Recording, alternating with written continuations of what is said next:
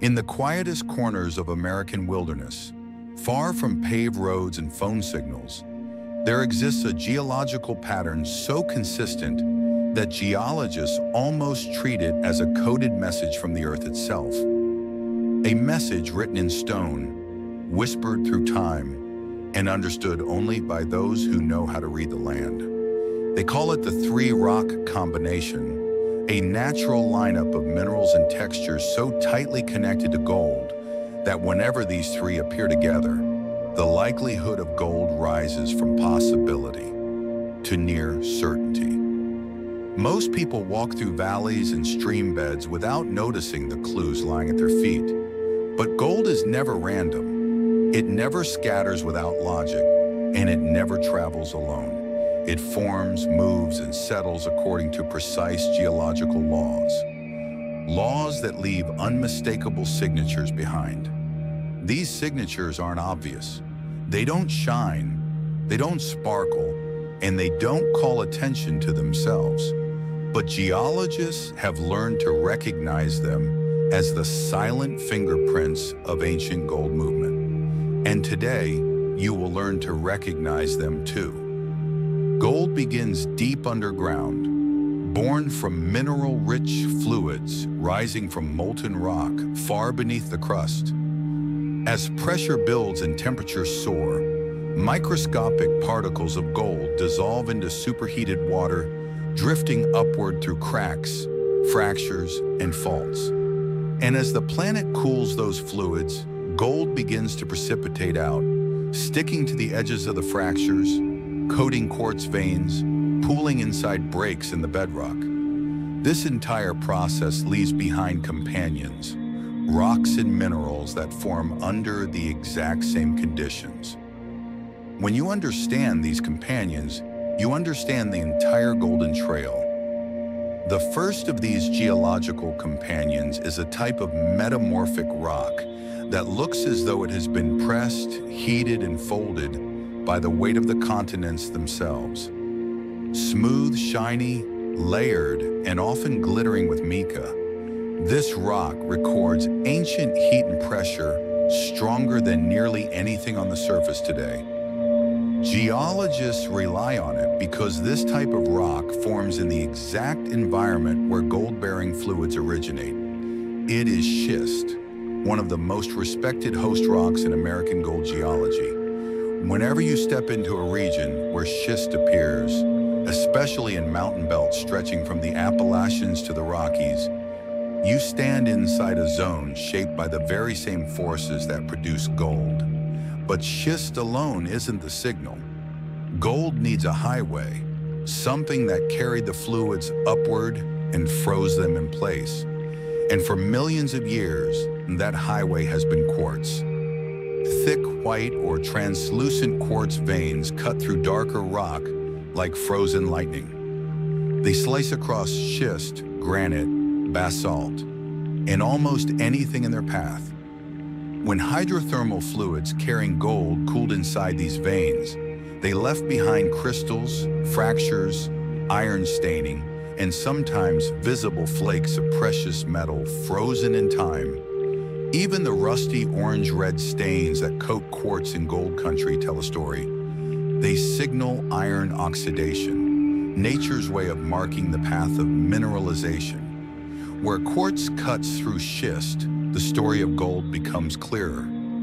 But the real confirmation appears in a third rock, an often overlooked, heavy, rusty, metallic stone that forms at the surface when iron-rich minerals weather. It can appear deep brown, jet black, or blood red, and it leaves stains on anything it touches.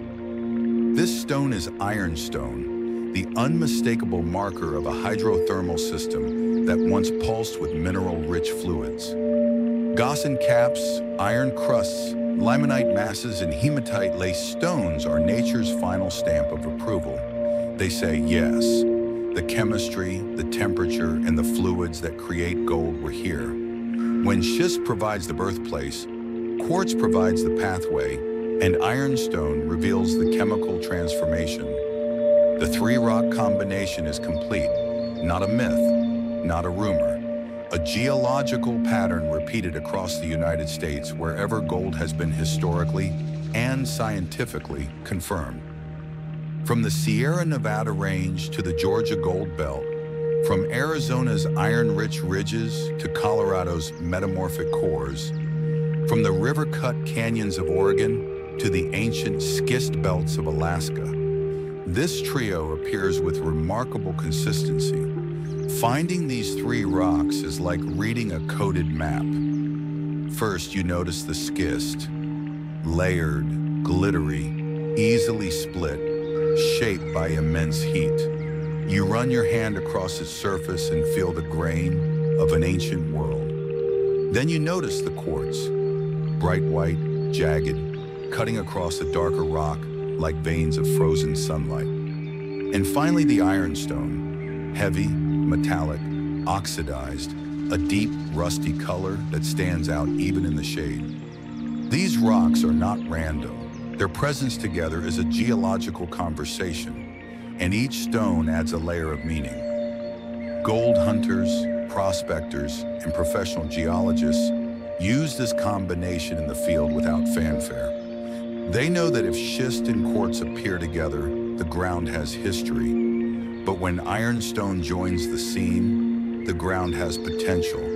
And when all three appear within walking distance, sometimes even within arm's reach, you have stepped into a zone where gold once moved, gathered, and concentrated. This is the exact method used in American exploration. Locating metamorphic host rocks, tracing the quartz veins that fracture them, and studying the oxidized ironstone that reveals the age of the system. Companies invest millions in drilling programs based on this geological triangle. Prospectors stake claims on ridges where these rocks intersect. And ordinary people, those who understand these quiet clues, find gold in places others overlook. When you walk into a landscape with these three rocks, you begin to see the world differently. Hills that once looked ordinary now appear as chapters in an ancient story. River bends become pathways that once carried broken quartz downhill.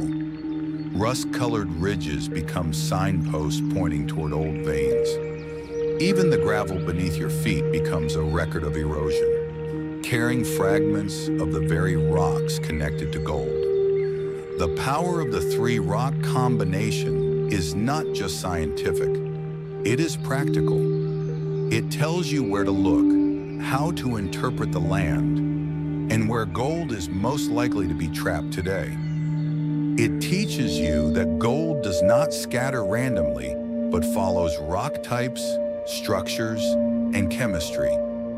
And once you understand those patterns, you can predict where gold should be, even in places you've never explored before.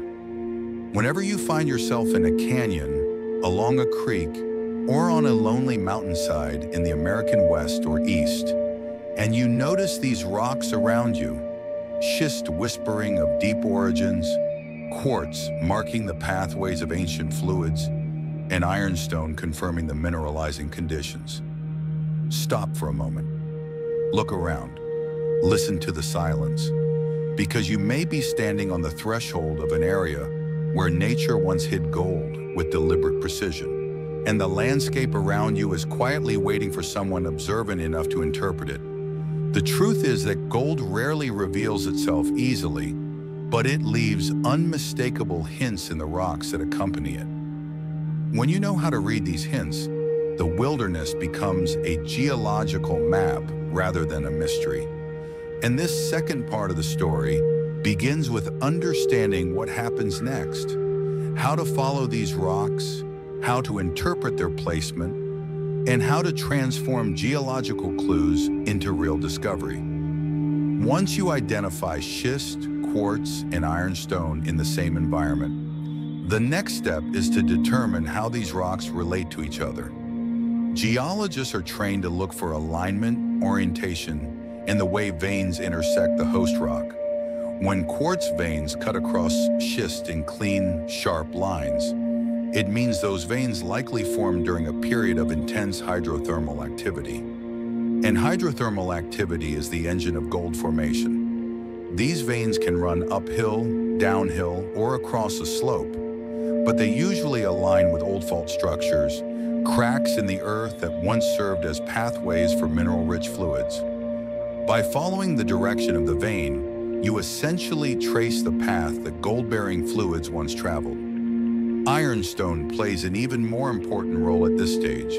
Its presence does not just confirm mineralization, it reveals the age and exposure of the system. Ironstone typically forms when sulfide minerals weather and oxidize at the surface, which means the area you're standing in has undergone long periods of erosion. When these oxidized caps sit above quartz veins, they often point toward deeper, unweathered sections where gold can remain locked inside the rock.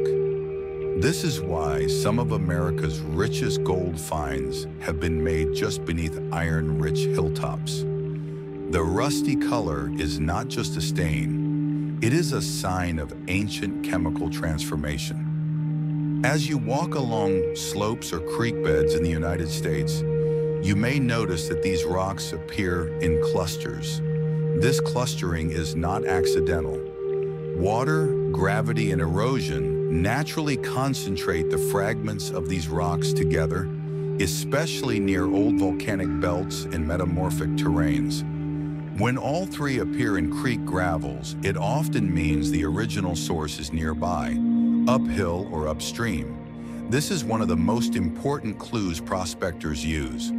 Rocks always travel downhill, and gold, being heavier than nearly everything around it, tends to settle in predictable traps.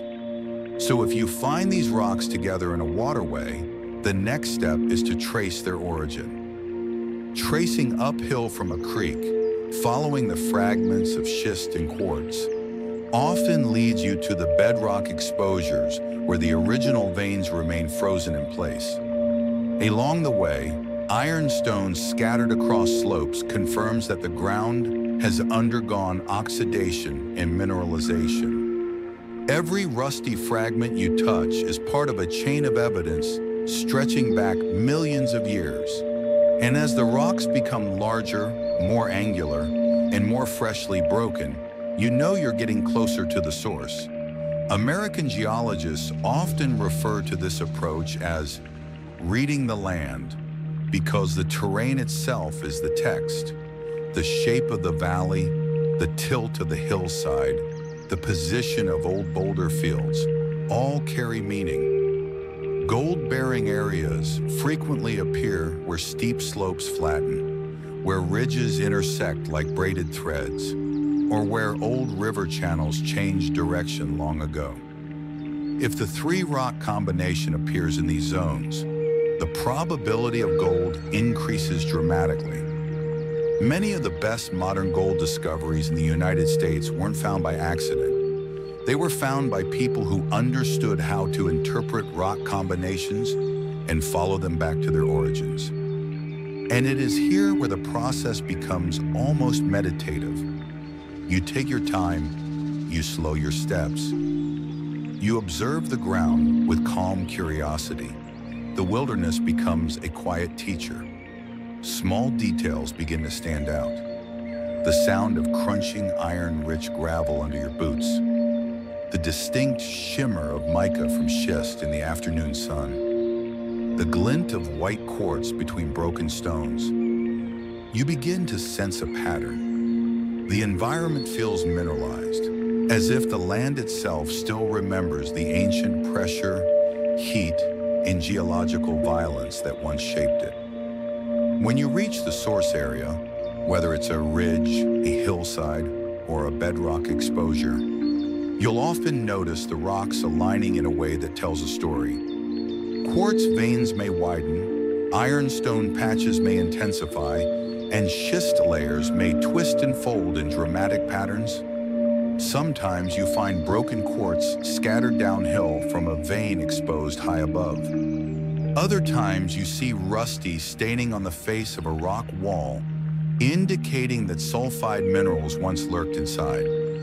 If you examine these surfaces closely, you may notice tiny fractures where gold once moved. Even if the gold is not visible, the structure of the rock carries the memory of mineralizing fluids.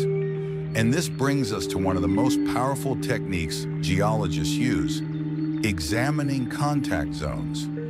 A contact zone is where two different rock types meet, such as the boundary between schist and quartz.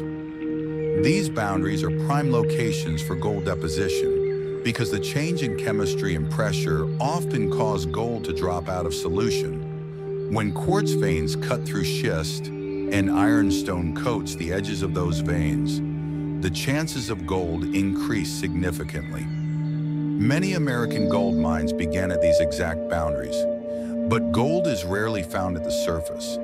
It is usually locked inside the quartz veins, trapped in fissures, resting in cracks in the bedrock, or broken off and carried into nearby waterways. This is why panning in areas with the three rock combination is so effective. If gold has eroded from the veins, it will settle into natural traps, behind large stones, inside cracks in the bedrock, beneath dense gravel layers, and in places where fast water suddenly slows down. These traps exist everywhere from Alaskan streams to Appalachian rivers. And because gold is so heavy, once it settles, it tends to stay put until major floods move it again.